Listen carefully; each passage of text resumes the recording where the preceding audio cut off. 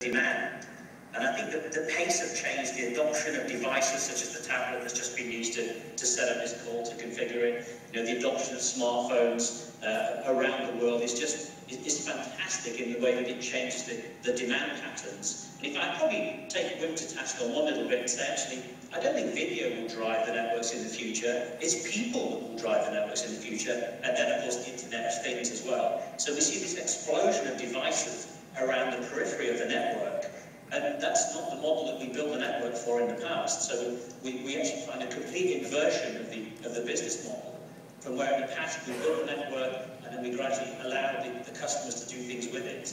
With all of those devices sitting around the periphery of the network, and with all the content sitting around it, both video and other content, both user-made content and pre-made content, it begins to start to be defined by what the users do, and therefore the network that we construct, both fixed and wireless, has to then be capable of coping with pretty much close to chaos theory, for those of you who come from a sort of physics background, because the number of permutations of what people can do with this communication in the future is almost infinite.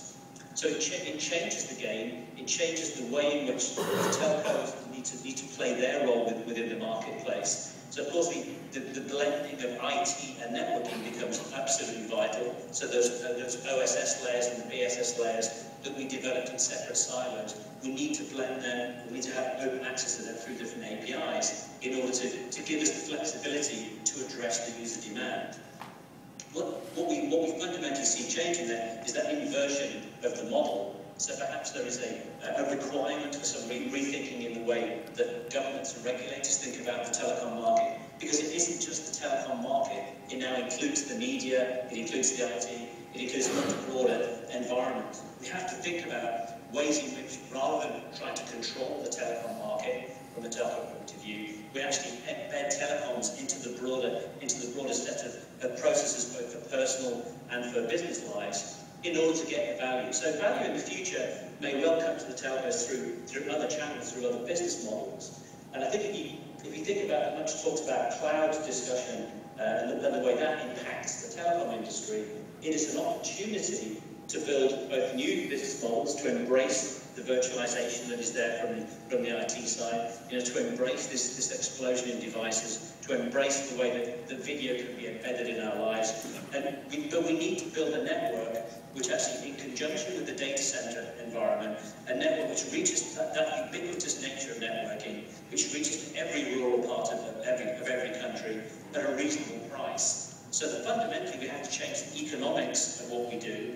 In some countries, we see regulators bringing that together in terms of network consolidation. In others, it's competition at different levels. But fundamentally, we need to have the cost-based change and, of course, the power-based change in terms of the power that we consume in order to deliver all of these services.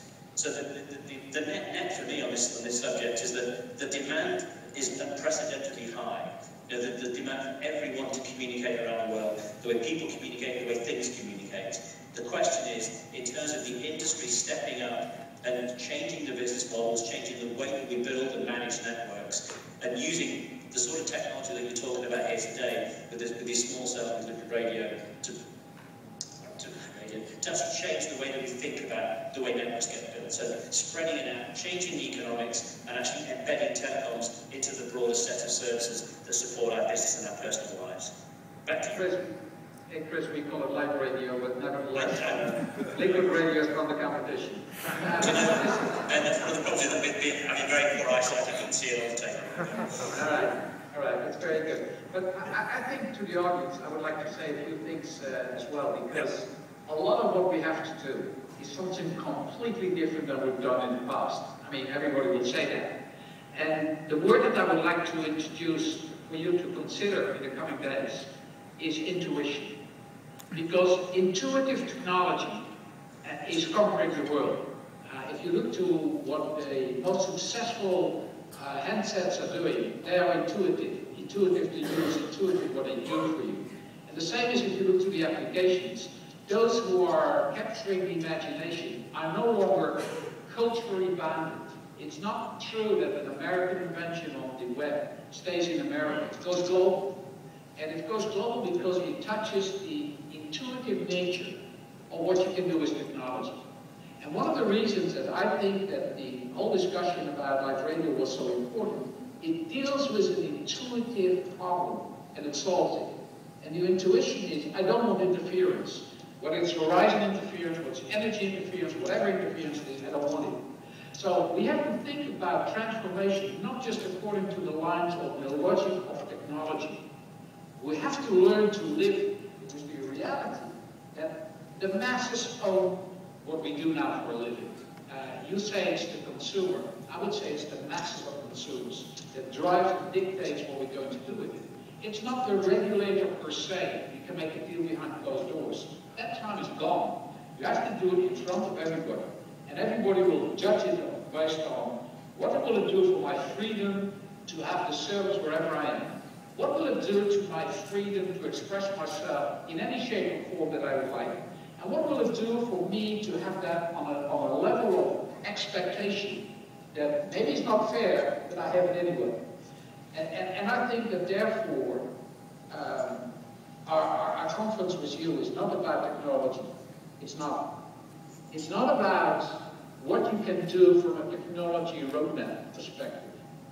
It is what you can do to influence the expectation of masses of consumers and businesses that uses what you make in a very different way to influence how they operate, how they run their lives, how they run their businesses.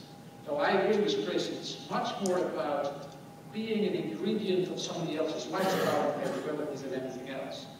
So I think it is a, for Alcatel-Lucent, this is a great moment to make sure that everybody sees it's working, that we have a piece of technology that will allow people to be more creative than ever before. But I think the bigger picture, the more important message to that is, you're not going to build the next generation network. You're going to build an impactful capability that people will use in a very different way than they ever done before. From that, it is an exciting job and task for sure. Good. Well, thank you very much, Ben, for joining us from Paris. Thank you very much, Chris, for joining us from New Jersey. I'm going to be leaving the video chat conference now. We're going to return back to our program here in Miami. But again, please join me in thanking Ben and Chris for joining us live over lightRadio.